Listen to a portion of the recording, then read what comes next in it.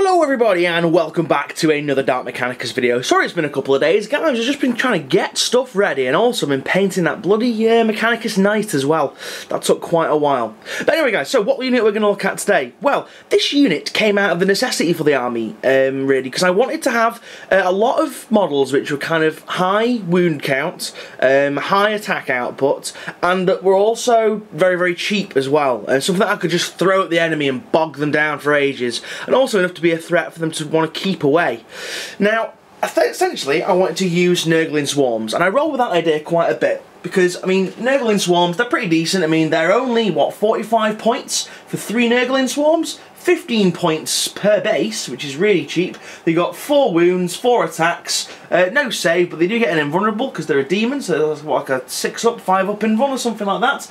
And they can also do things like infiltrate and deep strike as well, which is really cool, which means that I can just have them pop up randomly somewhere in the board. So I wanted to do that. Now, I thought to myself initially, what could I use for Nurgling Swarms in Mechanicus? I was like, oh, I don't know. I know. I'll use Servo Skulls. Brilliant. So I went looking for Servo Skulls, and I was like, right, yeah, from what I thought I had loads, I had like 3 Servo Skulls, so I tried making my own, and they just ended up looking like a pile of dog shit. You know when you're just really not happy with the project, so you end up just completely scrapping it? It was one of them. I'd scrapped it before I'd even got through to the painting stage, which is normally where stuff comes together. I was really not that happy with it.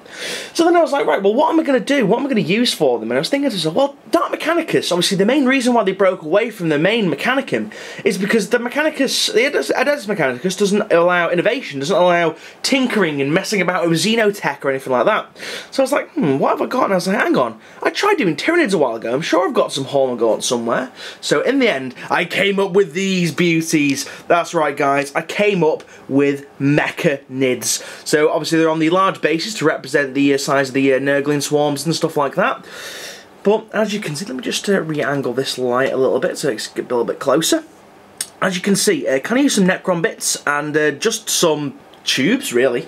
Really simple conversions, and I was actually looking at these parts from the Necron Wraith kits for a while, and I thought, do you know what, they're perfect to go and fit in Tyranid Gaunt or Hormagaunt bodies. I was like, oh, let's just try this. So I did, and they were a brilliant fit. So I kind of, you know, replaced a couple of the arms of these. In some cases, I replaced both the arms of these, like, mechanical talon type things. We've got these kind of, like, pacifier mindlock helms as well, which are actually the faceplates of the Wraiths as well, and they just look really, really cool, and I got a nice glowy effect. Speaking of which, that glowy effect is done by painting a base colour of Vallejo Escorpina Green, which is just a scorpion green. And then I found this paint as well, which is Vallejo model colour number 7, is it number 210, I believe, and this is fluorescent green, which is really, really cool, and I've showed this on a video before. Anyway guys, so with these Nurgling Swords, I've got quite a few of them, because I actually had just the right amount of gaunts and stuff to use, so I did these guys here, like this. So these are gonna come down. Oh, you can't really see them, I've not even put them in front of the camera. How silly of me. There we go. So I've got these guys there, so there's, what, 3, so there's 7 of those guys. So they're going to basically be putting out quite a lot of wounds, really. I mean, 4 wounds each, so that's 4, that's a lot of wounds, basically. But then I was like, right, well, obviously they need some kind of herder, you know, some kind of tech priest to actually, you know, herd them about. So I came up with this guy, as you can see him here.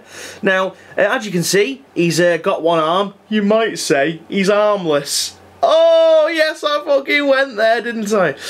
But yeah, so he's got 1 arm. Obviously, he is a Tyranid herder, so to speak, so that's probably why he's lost an arm. But this little tech priest conversion was pretty cool as well, using a lot of the Tech Marine arms, also using some Anvil Industries torsos and head as well, and then we just got some servo arms glued to this backpack, and again, you've got a nice little glowy effect on there. Armor compressor's going off, shut up! Be quiet, compressor! Be quiet! I don't know if you guys can hear that, but it's very noisy. Quiet! Silence, compressor! I command you to stop! Come on! Fuck you! Compressor! Turn you off! I can't tap. There you go. So, that compressor is now off. So guys, yeah, so this is my cool little tech marine. He's got a little glowy auspex there, so he's basically going to be like, in the middle of him. He's going to count as a Nurgling swarm as well, just to add a bit of narrative to the actual squad itself. Essentially, that's it. Let's have a look at some of the other little bits. So these were actually constructed. I actually had to clip off the back of the gaunt head with these, and actually allow. And once that was clipped off, it allowed these little face plates to slot in quite nicely. And then the back of it is just using the tube tool that I love so much, as I've gone on about it for far too much. Just from the top of the carapace into the back, just to make them look a bit more mechy and a bit more mechanical. But as you can see there, guys, they're a pretty cool looking little squad. So yeah, guys, I'm just going to give a little quick pan across it for you, just because, you know, I just think it's a really nice little squad, and the Tech Priest guy really makes a nice little centerpiece for it. So there they are, my Mecha Nids. So guys, thank you very much for watching. If you have liked this video, please don't forget to give it a like, give it a share, and if it's the first time you're watching, give it a subscribe as well. Don't forget to check out the Enter the Wolf Time Facebook group, which is in the doobly-doo down below, because you get little sneak peeks of what I've got going at the moment. So guys, thank you very much for watching, and I will see you guys again. Goodbye. Don't forget to share. Goodbye.